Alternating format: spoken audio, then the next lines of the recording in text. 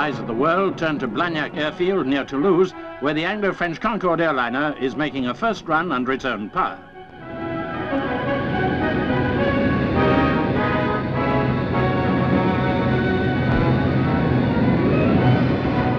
During these first ground trials, the supersonic plane reached a mere 40 miles an hour. Pretty light work for the 4 Bristol-Siddeley Olympus jets.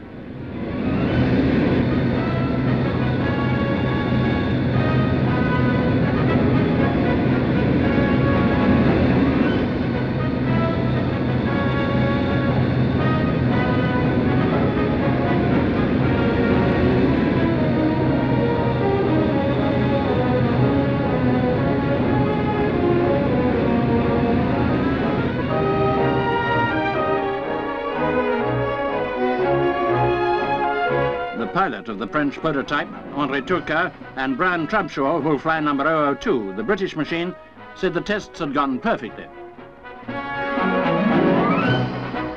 As a safety precaution, Concorde was tried for size against the special emergency barrier at the end of the runway. At £10 million a time, let's hope they never need it.